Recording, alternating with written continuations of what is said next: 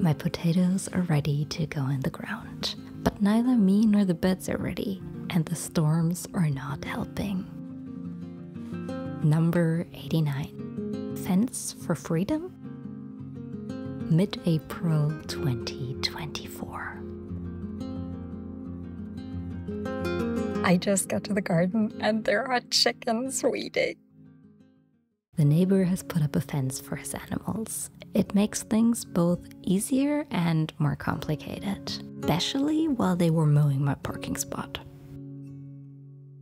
The weather was turning from bad to worse, so I decided not to put up my own fence.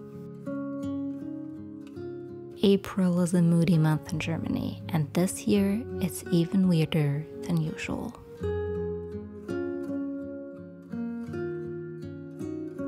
The potatoes could continue to wait for their planting in the greenhouse.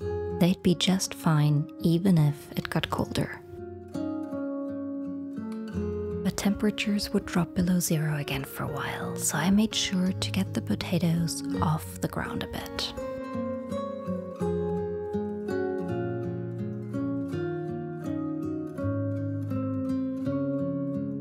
Those of you who have been here for a while might recognize these as the crates I'd used in the kitchen. It was meant to be temporary. I guess I'll now have to come up with a new solution for the shelves.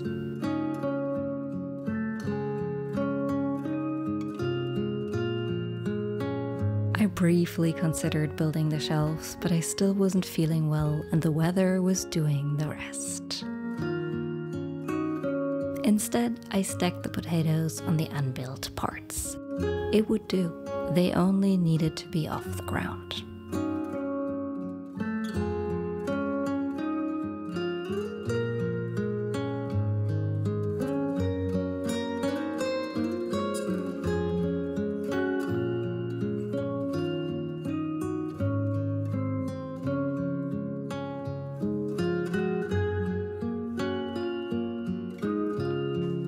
I left the greenhouse unfinished and headed home.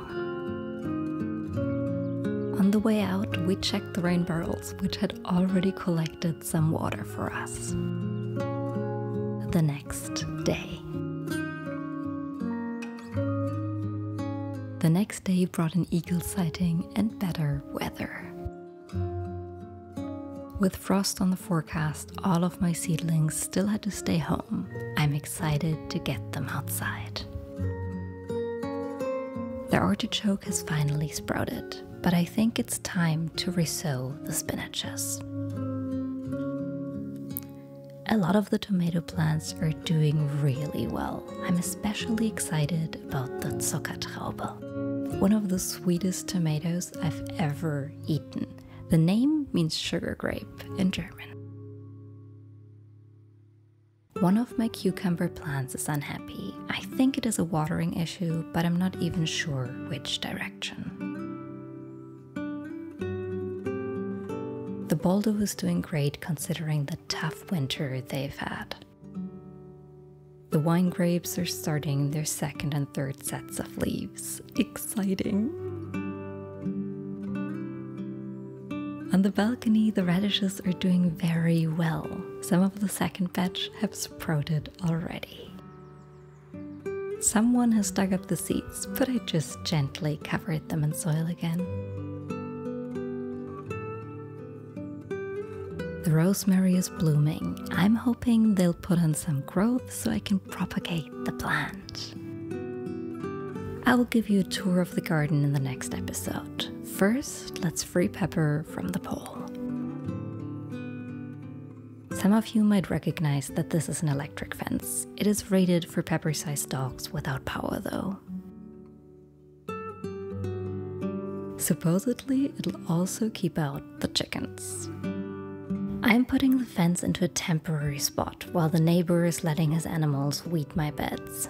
I just want Pepper to roam free while I work. This garden will only be mine for a few short years, so temporary solutions or things I can take are the way to go. If I was staying longer, I'd build a proper fence. With this setup, Peppa can roam freely in both the garden plot and the food forest. The fence kept getting tangled on itself, but otherwise it was easy to put up. It might be a cheap fence, but I think it seems good quality nonetheless. Yay for once! While I'm happy to find chickens in my beds at the moment, I won't want them there once there is a harvest. As the neighbor's fence is obviously not keeping his chickens in, I am doubling up against his fence. Once I had the rough position, I went through and properly fixed the posts. One of the garden neighbors came by to give me some thyme he dug up in his garden. I happily accepted. I decided to plant them above the tulips and the planters, even though it will likely mean no more tulips here. There are a lot of tulips in the flower beds in the garden plot, and I don't want these to be empty most of the year. I also planted the lavender that had been on the windowsill outside the garden house. One of them isn't looking good. It is the one that kept falling all winter. Maybe it will recover. I knew I couldn't yet hang the birdhouse, but I wanted to plan the position and an excuse to climb a tree.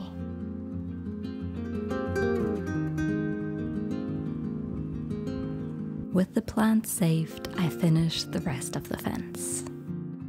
It is still ironic that I'm putting up a fence to give Pepper more freedom. He used this newfound freedom to stay in one spot as king of the trash pile. Meanwhile, I finally built my shelves for the greenhouse. I think this is the 6th or 7th job of this thing. It was bought used in the Netherlands while we lived there and has been in various places since. It is getting a bit rusty, but it has one more life in it, I think. Actually, does splitting it into 2 half-high shelves count as 2 lives?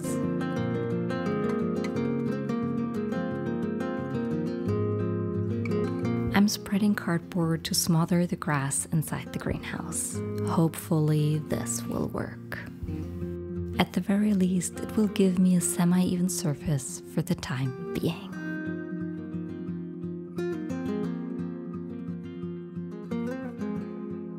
These shelves will be used to grow seedlings, but also to store some of the gardening tools that I need a lot.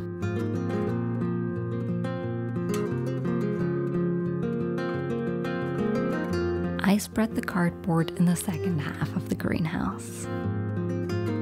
I put down 2 or 3 layers everywhere and try to get as much of the grass underneath as possible. Some of the parts are a bit worn out, but they'll work one more time. This shelf will sit on the sun-facing side for now to grow the sun-loving seedlings soon. This also adds a bit of protection against curious eyes. This garden is way too open for my taste.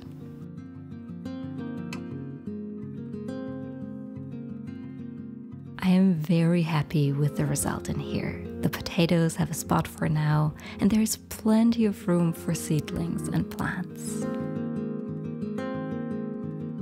Next time we'll do a tour of the garden. So long, and thanks for being here. If you want to support the channel, go to rootsandcalluses.com/support. The link's also on the screen and in the description.